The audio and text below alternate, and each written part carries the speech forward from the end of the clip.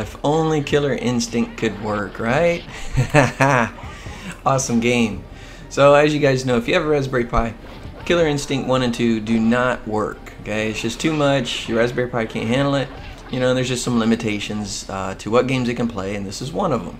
So if you're in a track mode and you're looking at a game, you know it doesn't work and you want to remove it, this is what you got to do. Okay, first of all, think of everything in a track mode or even emulation station, doesn't matter. Think of everything as a file. That video over there playing, that's a file. The background picture, that's a file. The arcade over there, that's a file. The Killer Instinct logo on the right, you know, Killer Instinct 1 and 2, these are files, okay? Those are just images. So if you think of everything as a file, the first thing that comes to mind is, well, where is that file? So first thing you want to do is go to the track mode setup screen. So depending on how many displays you have, you may have to go left or right several times, but if you've seen this screen, then you know what I'm talking about. So in the track mode setup screen, you'll have a press tab to configure a track mode. Whatever button you have set up, go ahead and go into that. Or if you have a keyboard hooked up, you can go ahead and do that as well. So when you go into the configure screen, every single list of games, like fighting games, MAME, Final Born Alpha, all of those are displays. Okay, so what you want to do is go into displays. Okay, and in this case, I was in fighting games, so you scroll down to fighters or fighting games or whatever the name of the collection is that you're editing. And when you scroll up to collection ROM list, that is the key right there. That's your file name. So in this case, fighting collection, no clones in parentheses. That's the name of the file, the text file that has the list of ROMs for that display. Okay, so now that we know the name of the file, let's get into the Raspberry Pi and log in, and I'll show you where those files are at and how you get those games removed. So there's a lot of different programs that you can use to get into your Raspberry Pi. I prefer PuTTY.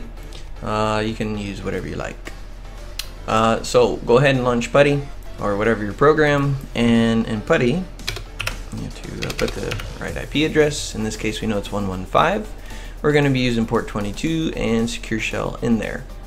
Okay, so go ahead and click open, and you'll get in a login prompt that looks like this, and it should be Pi as your login and Raspberry or Raspberry for your password, unless you changed it. Okay, so what you want to do is type in cd space /home /pi /attract and then ROM lists, and that'll be your full command, and that'll change your directory so that you're now into the ROM list folder. And if you type in ls, you'll see all of the ROM lists that you have. Okay, so the one that we were looking for when we looked at the display underneath the track mode settings and configuration, it was looking for fighting collection, no clones as the ROM list. You can edit the file two ways. You can use Vim, or you can use Nano.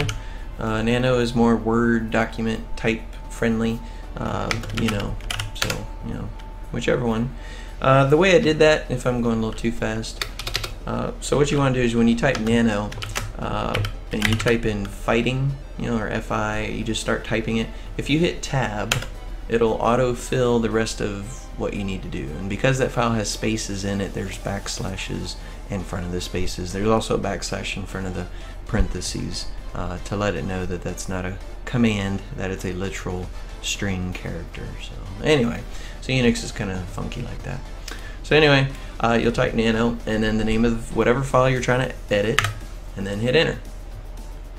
So in this case, the fighting games, you can just use the up and down arrows to kind of look at all these. They're delimited by the colon, and so the name of the game is the first one, colon, and then the human readable name of the game is in the second, section. So anyway, so use your up and down arrows, and you find the name of the game. But you go down to Killer Instinct. Here we go. There we go.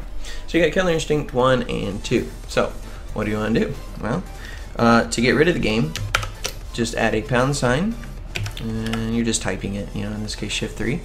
So just add the £, to both of those, and when you're done, so Control X, and then you just say capital Y for yes. I want to make these changes. Okay, and then it wrote that out, and it says, do you want to keep the name of this file? Don't change the name of the file. Okay, just hit enter. Okay, and that's it. So now let's go back to the emulator, or not that emulator. Let's go back to the display and take a look and see what happened to the games. All right, let's go down to Killer Instinct. F, G, K. There we go. Oh no, Killer Instinct is still here. What happened? Okay, so what happens is RetroPie will not reload a ROM list unless the ROM list is being loaded. So basically get off of the ROM list, go somewhere else. Shift left or right, it doesn't matter. So go look at another ROM list, like shoot 'em ups. Great. Okay, and then go back. And when you go back, ta-da! No more Killer Instinct. Okay, so it just reread the file. So you can edit the file while you're in there. It's not going to hurt anything, but you're not going to see the difference until you actually get off of the ROM lists or playlists, and then come back to it. So pretty simple, pretty straightforward. So just make sure that you get the right IP, you get a good program that you can log into. Use Nano. Type your commands slowly, and don't forget to tab so that you can see the file name that you're editing. Then hit Control X once you've made your changes and pounded out the ROMs that you don't want in there anymore, and then save it with just hit type in Y and then enter, or capital Y and then enter, and that's pretty much it, guys. Pretty straightforward. So just go through your ROM list. You can clean them out. Get rid of games you don't play, or the ones that suck, or the ones that you're like, I don't want my kids finding this one. So whatever. So anyway, guys, hope this helped you guys out. If you have any questions, let me know. I'll put a link also to this image. This is our published image, OleSchool Gamers image. We just finished this last week. Arcade Punks is actually hosting it. They were great. They gave us some great feedback, so we'll definitely be coming out with a version 2, working out some of the bugs. Thanks for joining the channel, guys. Don't forget to hit the like and subscribe. Trying to get to 1,000. That's our goal, so help us out. Till next time, see ya.